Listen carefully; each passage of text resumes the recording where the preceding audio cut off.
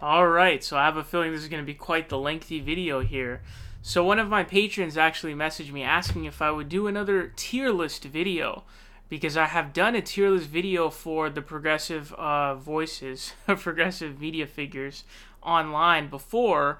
It wasn't as fleshed out as this one is, so there's an F column in this one, whereas in the other one there wasn't an F. And then there are a couple more shows included in here. Shout out to a guy by the name of William who created this. I will, if I remember, I'll link it in the description. I always forget. But this is going to take a bit because we are going to be doing this. And there are some changes of opinions that I've had. A couple that is. But before I jump into that, and I want to make this pretty quick, I am on Patreon, patreon.com/theprogressivevoice. Right now we have 94 patrons. And once we hit that goal that's on screen, I'm going to cut down ads significantly, basically down to like 2 max. And you get early access to a bunch of videos because YouTube's been demonetizing a lot of my videos. This video on, Sam Seder that you guys probably saw, that was demonetized. This one was demonetized. They demonetize almost all of my videos that I upload now. So I essentially put up early access for my patrons. And in addition to that, there are videos that are solely for patrons completely. So make sure to go over there and check. Make sure to go check that out. There's a ton of dope content over there.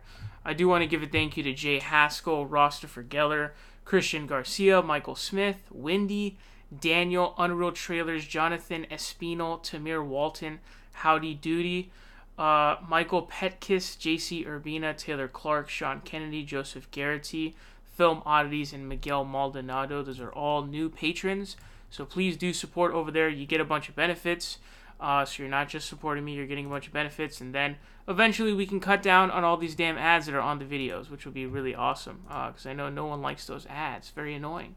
So with that being said, let's go ahead and jump into this. That's patreon.com/theprogressivevoice. Now, so to start out here, actually, what we're looking at is we are actually going to start out with some of the mid-tier. Actually, we're going to start out with the low tier. That's what we're going to do because these are the very easy ones to do. Now, I'm having trouble spotting. The Jimmy Dore show is right here. Now, the Jimmy Dore show for me is an F. Jimmy Dore is, as you guys know, my deep disdain for Jimmy Dore. You guys all know this. I think that Jimmy Dore is fundamentally stupid, and that really takes away from his commentary in general. He's also a man baby. He's essentially a baby's brain inside of a man's body, essentially is what he is. He supports Tulsi Gabbard over Bernie Sanders because Bernie Sanders won't come on his show. Anytime something like that happens to someone like that, immediately you can cross them off, because to allow your political decisions to be influenced by petty emotional garbage like that is the most embarrassing thing whatsoever. You should take it like a champ and still say that you support Bernie Sanders and that's your preferred candidate. And the reason why he prefers Tulsi Gabbard in the first place is because, in contrast to Bernie, Tulsi went on his show. So very different there, right? And again, he's very uninformed. He's very fundamentally dumb. His opinions on the 2016 election, when it came general election time, all of his predictions were completely wrong. He is a very dumb guy. He says it himself. He calls himself a dumb late-night comedian, so he admits it. But you guys know my disdain for Jimmy Dore. And in fact, someone told me that he's now using Jim Jordan clips. Jim Jordan we're talking about here, to go on the offense against impeachment. So if that is true, and I haven't seen that, but that's what someone told me, Jimmy Dore has reached an entirely new low, and you really can't get worse than Jimmy Dore. I mean, the only way to get worse is to be Destiny, which is a pretty tough level. Speaking of Destiny, we can throw Destiny in the F category. I have a deep disdain for Destiny as well, as you guys know. Destiny is somebody who I used to be a pretty big fan of. I really enjoyed his content. I thought he was really good at his debates, and he was a very cool dude to watch. But ever since somewhere around March, April time of 2019, he started to go downhill. He had started to talk about how he thought workers were dumb and he was not in favor of worker cooperatives, and he started doing things like praising John Delaney and defending Mayor Pete and Kamala Harris and all of this kind of stuff. So, and doing a lot of shady things in the process as well. So that's why I have Destiny at an F. Destiny is also incredibly uninformed, just like Jimmy Dore. You guys saw the Michael Brooks video I did, hopefully. It's already almost at 30,000 views. I'm sure it's going to cross 30K at some point. he talks about stuff he's not informed about. He was doing videos about Evo Morales, the former president of Bolivia, and he didn't even know his name. He didn't know what his name was, similar to Dave Rubin and Bolsonaro. In that Michael Brooks video, he has no clue about what Michael Brooks thinks, and he alleges that Michael Brooks is a class reductionist, which is the craziest thing you can do if you personally are somebody who is a viewer of Michael Brooks, because obviously he's not that. And the truth is, Destiny is simply a moron, and I hate the guy. I really hate him. Destiny is literally the worst that you can get in terms of, like, if we're not including right-wingers, that is. But there's no bar lower than Destiny. I mean, that's horrible. Speaking of Fs, we can also throw in, Nico House in there too. Nico Loco House, whatever you want to call it. Mikasa, Sukasa show, whatever the hell it's called. This guy is obviously a Tulsi sycophant. He's somebody who's completely blinded by his love for Tulsi. I'm also very concerned with his mental faculties, of course. He seems to be very out of it, similar to the way that you guys know my disdain for Destiny and Jimmy Dore. I also hate Nico House. I genuinely just seriously dislike the guy. He's not a serious dude. He's like caught up in his love for Tulsi Gabbard. Why is he so, convinced of Tulsi Gabbard and so stuck to her? It's like when a little baby like attaches to the leg of like their mom who's leaving, and they're like, no, don't leave. That's kind of what it's like. It's very weird. He has no objectivity. He's gone to lengths to make up stuff, like saying that Birdie's Medicare for All wouldn't fully cover radiology like his TRICARE does. I hate the guy. I mean, this guy's pretty low. He's very low. Is he Destiny low? Nah, he's not that low. But he's really low, though. Same thing goes for Jamar Thomas. Honestly, I'm not really sure why he's even listed here. He's so irrelevant. Nobody really cares about the guy. Don't know why he's here. But if you want to know why I don't like Jamar Thomas, it's because every time I would make a video about Jimmy Dore, this guy would jump in and make a response video. It's almost like Jimmy Dore would like message the guy and be like, hey, can you make a response video about this? Because I don't want to do it. And it was really weird. It's like, he's like his weird lapdog. I coined it the JDDL, the Jimmy Dore Defense League. It's basically just like smaller channels who idolize Jimmy Dore, and is basically like Jimmy Dore's their father and they're like the kids and they can't have any disagreements. And so that's why I really hate Jamal Thomas. He's the biggest tool on the entire planet. And quite frankly, I don't know why you would watch Jamal Thomas. I mean, honestly, his content is like watching ASMR. I mean, if you have insomnia, just put on some Jamal Thomas. The dude takes half an hour to talk about a story that requires probably less than 5 minutes, and he's incredibly slow and spaced out. But yeah, I don't know why you would watch his content, because it sucks, but B, because he's just going to say what Jimmy Dore says, so what's the point? I don't get it. Doesn't make sense. Doesn't make sense as to why you would do that, man. Now, when it comes to the F tier, it looks like that's going to cover who goes into the F tier here. Now, when it comes to the D tier, I'm not precisely sure if I'd put anybody at the D tier. I'm going to put Tim Black at the C tier. Although he's almost in the D tier, and I want to be clear that this is no shade at Tim Black. Tim Black is kind of growing on me as a commentator, but in the past, I've seen some qualities that I'm certainly not fond of. Back in the day, he used to seem to do these weird, like, faux masculine rants against TYT, and it was really cringy. Seemed very contrived. And just for me, the show is not really for me personally. But that's no shade at Tim Black, though. He seems like a pretty cool dude now. But I'm going to put him at C, and he's borderline D. But again, no shade towards Tim Black. I'm going to put Ben Dixon at C as well. He's also kind of close to the D category. And this is no shade at Ben Dixon either. I actually respect Ben Dixon. He's a cool dude and has some good commentary. I'm also factoring in how much I watch the person's content, by the way. But Ben Dixon, his commentary is a bit lengthy, dragged out, and spaced out a little bit, and it kind of takes him a while to sort of get to the point. But, it's just, I don't really watch much of it, and it's not really for me personally. But still not bad, and there are a lot of people who listen to his, podcast and everything, and I definitely respect Ben Dixon, so there's no shade for me towards Ben Dixon. Then we are looking at, let's go ahead and throw the damage report. I'm going to put at a B. I don't really watch the damage report, But it's some quality stuff. It's John Iadarola with TYT level of production. It's pretty good stuff. I always enjoyed watching John Iadarola back in the day on TYT's main show. Damage Report is good. Some people may have it at an A. If you watch the Damage Report, you'll probably have it at an A. I have it at a B because it's pretty good, but I don't really watch it very much. So I kind of have to put it at a B. Now, going to start going a little bit all over the place here, although I'll put Democracy Now! Oh man, do I want to put Democracy Now! At a B or an A? See, this is the tough one for me. I'm going to put Democracy Now! At a B for now, and again, I want to repeat this, okay? Democracy Now! Can definitely go in the A category. If we're just looking straight by quality, Democracy Now! Is very, very high tier, high quality stuff, right? But I don't really watch it, so I don't think it's fair for me to put it at A. But it does deserve an A if you watch the show, but I don't really watch it. But it's very high quality, high tier stuff.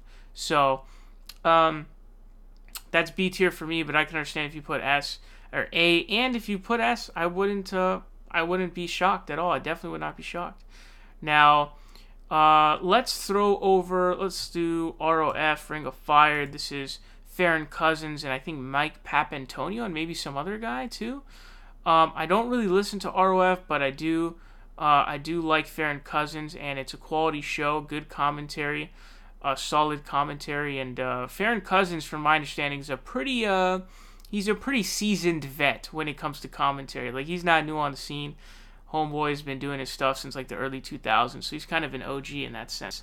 But I vibe with ROF and Farron Cousins. I just don't watch it very much, but it's quality stuff. So if you put it at A because that's what you watch, I would totally understand that. I would definitely understand. It's definitely A worthy, no doubt. Now, okay, the next one that I'm going to place here, I'm going to place the Michael Brooks Show. The Michael Brooks Show I'm going to put at an A. It has very good content, of course. I'm a big fan of Michael Brooks.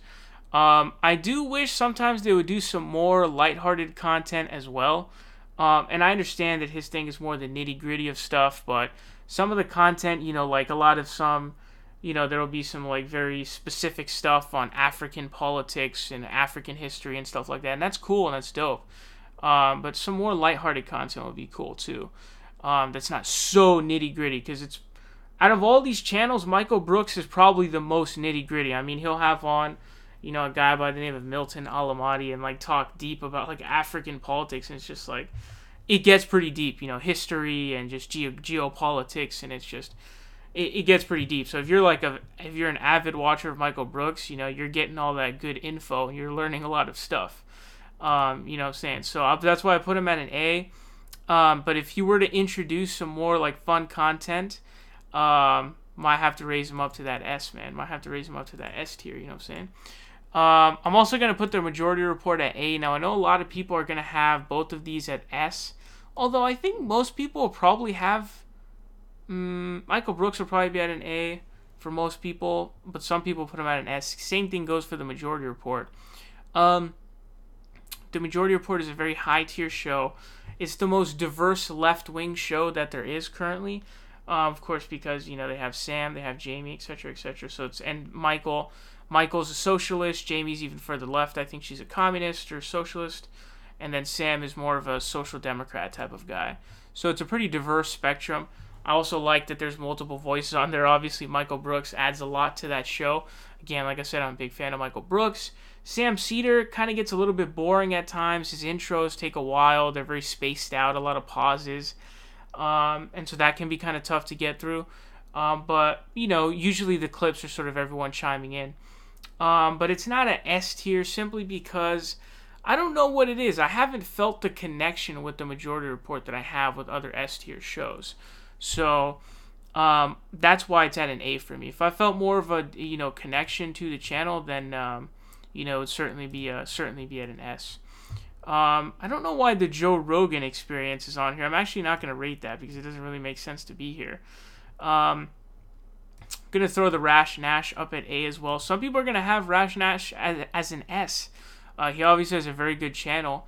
He covers the news in a very concise way that a lot of people can have it delivered to them and really soak it in. And so obviously his content is very dope. He also will have some pretty interesting videos from here and then. He's also a really cool dude. So shout out to David Dole from the Rational National. He's definitely A tier. Same thing goes for Mike from the Humanist Report. He's also a really dope dude.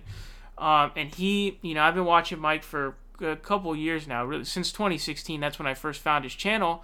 Funny enough, I found his channel from it was during the Bernie Sanders primary, and I was just getting into politics. I was in maybe like 3-4 months into politics, and I had seen his video about the Human Rights Campaign, the HRC, endorsing Hillary Clinton over Bernie Sanders, and then they had to take down their ratings and everything because everyone was getting so pissed off about that.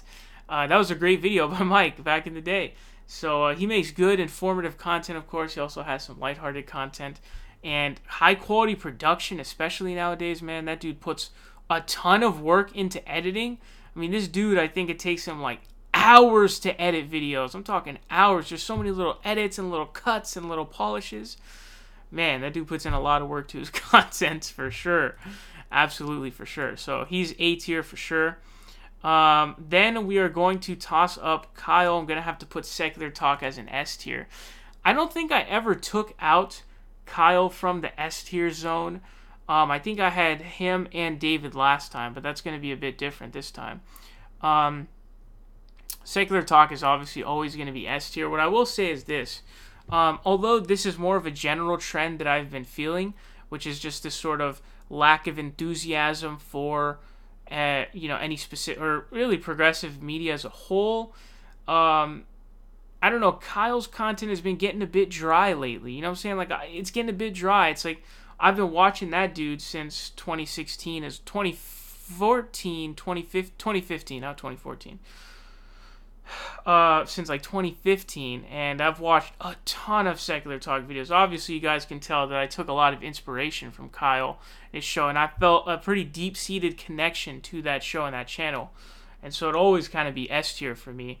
But I have to say that his content is definitely getting kind of dry. I have to say, I don't know, it just seems a bit repetitive. Nothing really has changed up and everything, and I don't know, the flame is kind of gone, man. The flame is kind of out. I mean, for me, I really thoroughly enjoyed Kyle's content when I first started watching, and that was back in the days of the primary starting to heat up. The Democratic primary starting. Again, that's about when I started getting into politics, like a few months before that. And, watching his videos covering George W. Bush and all those super interesting stories, like, that Bush had a memo given to him that bin Laden was basically planning something but didn't do anything, and his video on Ted Cruz and that hilarious bacon ad where he's like cooking it on his rifle. Those are really the OG videos that I really vibe with. But the flame is kind of running out a little bit, so I think Kyle needs to do something to switch it up a little bit. What I don't understand is why Kyle has never had any guests in studio. Like, I get it if you don't want to make that a regular thing. I understand that. But you're not even going to have it once you have a really nice studio. You're not even going to do it as like a celebratory thing or like a fun thing or like a spice it up thing. Like, the thing about these shows, man, everyone's got to do stuff to spice it up because this is a daily grind, man. This stuff gets tedious and just repetitive. But I don't know, like, he's in New York. Michael Brooks and the entire Majority Report team is in New York. Other progressive commentators visit New York, I'm sure. Like, Jimmy Dore was in New York, I believe. Or was that LA where Kyle was on his show? I'm not sure, I forgot. But so he needs to switch some stuff up a little bit. He needs to find a way to spice up his content because it's getting a bit stale. That's what I feel. It's just kind of repetitive, But he's still S tier, of course. But I would like to see, like, having some guests in studio. That'd be really litty. And just some fun content, what I'm saying? That would be really dope. But he is S tier, and he's actually going to be the only S tier channel for me personally. The other ones don't make the hump to S over A. That's the only S. Previously, I had the David Pakman show at S. And you guys may be a bit shocked by this, I'm actually going to put David Pakman as C tier. Now that I said that, I'm actually contemplating whether or not I want to put David Pakman as C tier or B tier. This is a bit tough, you know what I'm saying? Because C may be a little bit harsh. I mean, I almost had put him at a D, but I don't know. I think I'm gonna have to put him at a C, because that's just really reflective of my opinion of the David Pakman show right now. As you guys know, I was a big fan of the David Pakman show. I had started watching the David Pakman show very late, and that was already after Trump had been elected. I had first started watching him, but there was something about his content that I found really interesting. I really enjoyed the thorough diversity of content that he would have. He wouldn't just talk about politics, he would talk about other random stuff, which I found really interesting. And having Pat as a producer, losing Pat off of the show definitely made the David Pakman show take a hit, because it's not as interesting with just David speaking. I also kind of miss the way that they would have the I don't know what the way is that they put up like quotes and stuff on the screen, but when they used to do video switches, it would be like the screen that says David Pakman show, but you could still hear the audio of like David and Pat talking. So I miss that a lot, but it definitely took some hits. And then really what really drove this down is all of his recent shenanigans that he's been pulling, because I have no other way to call this but shenanigans, because when you starting out with taking that money from the Koch brothers to debate. So just to be clear, he did do it debating the person, but I still think taking blood money is incredibly unethical, and I think it says a lot about him. But it's not just that. He joined Jordan Peterson's Think Spot and then dipped when he realized it wasn't going to be a profitable venture and that it was a dumb idea. Which is kind of like, okay, why didn't you see that coming before? Like, what's wrong with you, dude? What's wrong with your head? And then he's already been doing these shady ad runs with this super shady Bitcoin company, where they have like these really weirdos come on who look like the weirdest people ever, and they're just like, oh, thank you for having me. They're shilling their Bitcoin or whatever it is.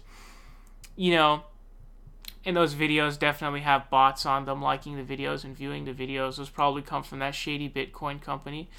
And the Medicare for All videos will really drill that into the hole. And don't forget about the Ilhan Omar video and his video on Bolivia and all this other stuff. It's just too much, man. It's just too much. You know what I'm saying? Like, I'm one straw away from unsubscribing from David Pakman, dude. One more mess up, okay, and I'm unsubscribing completely, because his channel has now just been full throttle MSNBC, where it's just videos of like Donald Trump made fun of by NATO leaders. Ha ha ha! What a moron! Look at this guy. It's indistinguishable from MSNBC. Let's keep it real. But he's gonna keep doing it because he probably likes that content. But more importantly, the Trump administration has greatly benefited the David Pakman show. The David Pakman show would be nowhere near what it is right now without the Trump administration. His Trump videos explode on a daily basis. So that's the problem. You know what I'm saying? But that Medicare for All video really was the nail in the coffin. And so I could place him as a B maybe. I may be a little bit too harsh here. But as of right now, I'm very angry. So I'm going to put him at a C. And he could arguably be a D as well. But it just consider this a reflection of my feeling currently and my anger towards the David Pakman show right now. And the next time I do a tier list, we'll see how I feel, because I'm sure I'm going to do this again. Now we have Rising. I'm going to put Rising as a B. A lot of you guys really love Rising. I don't really watch Rising just because there's already so many, progressive media outlets. I don't need to add a whole entire another one. And it's cool. It's got good production value. It's got some good stuff. I do like Crystal Ball. And so it's a cool show. So I have it at a B. A lot of people are going to have it at an A. Some may even have it at an S. But I predict most people are going to have it at an A. A lot of you guys really, really love, the Rising. But then, we've got Rebel Headquarters.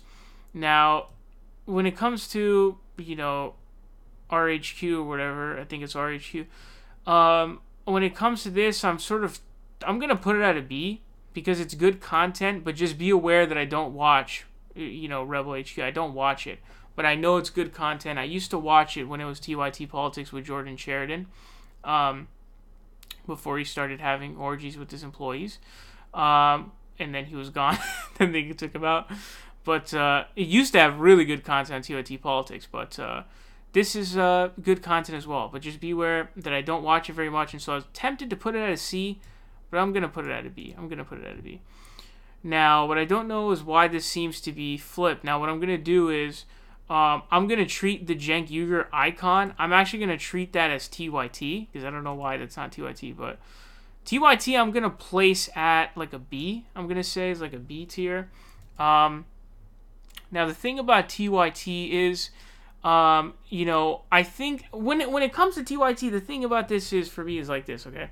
If you were to ask me, like, okay, I just provided you some pretty detailed critiques of all the people that I don't fuck with, or descriptions of my opinions on everyone. When it comes to TYT, like, if you were to ask me, like, hey, like, what could they do better? I genuinely don't know. I seriously don't know. I don't know what TYT could do better. It's just B tier for me. And it just is that way. Now, for most people, this is how it was for me. TYT was a gateway. TYT was a gateway for me. I first started watching politics, progressive politics, because of TYT. That's what I first found. Then I switched over to secular talk, and I kind of never looked back. And so, I really enjoyed those days of like Ben Mankiewicz and Cenk Uygur and John Iadarola and Anna Kasparian and Jimmy Dore. Those were really good shows, and I enjoyed those. But it's kind of it lost its flame for me personally. It definitely lost its flame for me.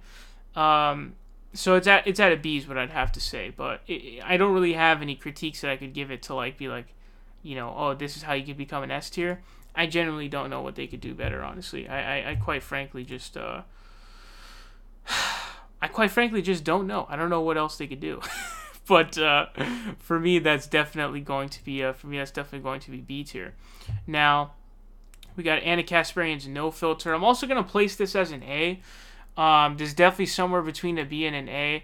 I do like Anna's show a lot because she has, these critiques of, these big figures, of course, videos notably on Jordan Peterson and Dave Rubin that are pretty well sort of written out, thought out critiques, and I think they're well delivered in those videos. Also, she has some pretty cool guests on. Obviously, she had me as one of them, but she's also had, David Dole and Michael Brooks, and has some pretty good guests on there. And so it's a pretty cool show, and the vibe you get from No Filter is, it's pretty cool, actually. I kind of vibe with it. So I put that at A tier. Then I'm not going to rate Lee Camp because I like Lee Camp from what I've seen. But the truth is, I don't watch, I think it's called Redacted Tonight or something. I don't know if he's still on RT or where he is now. I don't even know. But I don't watch Lee Camp, so I'm not going to rate him because obviously I don't watch him. I'm also not going to rate Joe Rogan because I don't even know why he's here. And then I'm not going to rate myself either. But I have to tell you that when it comes to Hassan Piker and rating Hassan Piker, the thing is he's a little bit unorthodox in this scenario, and that's because he's a streamer. Now, Destiny's also a streamer, but Destiny is clearly an F because he's horrible, right? But Hassan Piker is a streamer, so the only thing he uploads to his YouTube channel are clips. Most of the time, those clips are not about politics. Most of the time, they're about other stuff, random stuff.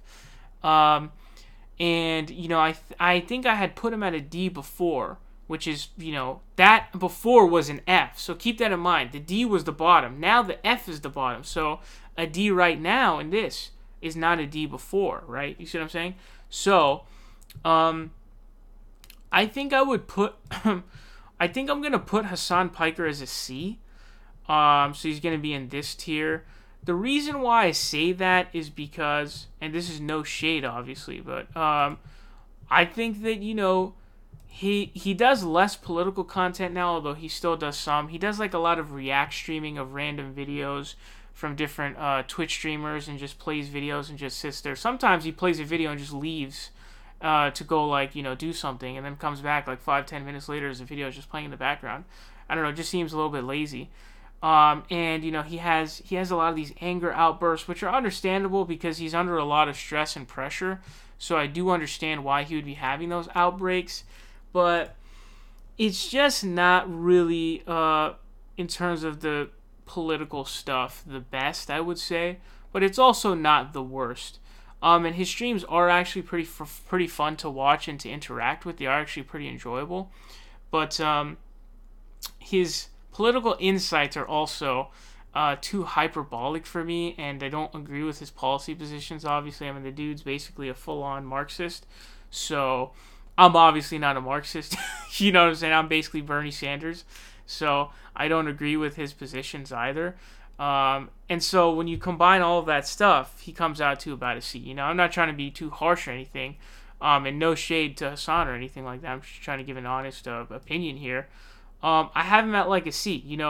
If for him to rise, he would have to do more, I guess, uploads to YouTube that are, strictly political, or maybe make specific YouTube videos that are not just cut out clips from his streams.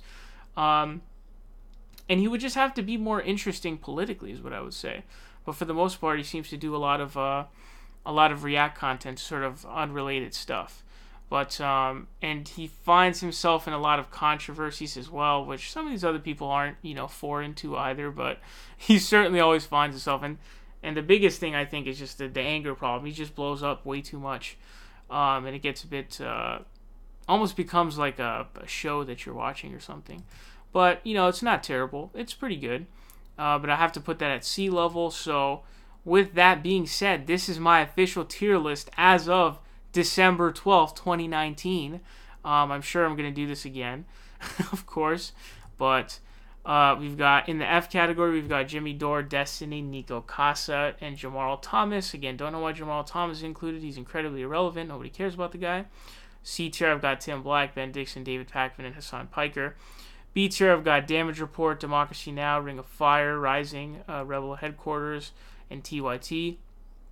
And then A tier, I've got The Michael Brooks Show, The Majority Report, Rash Nash, Humanist Report, and No Filter. And then at S, that's a really funny icon, by the way, I've got Secular Talk. So I will try my hardest not to forget to leave the link to this in the description box. Obviously, comment me your things. Also, tweet at me on Twitter with a screenshot of your of your tier list, because I'm very curious to hear them. So hope you guys did enjoy. Let me know your thoughts down below. I'm awaiting a lot of controversy.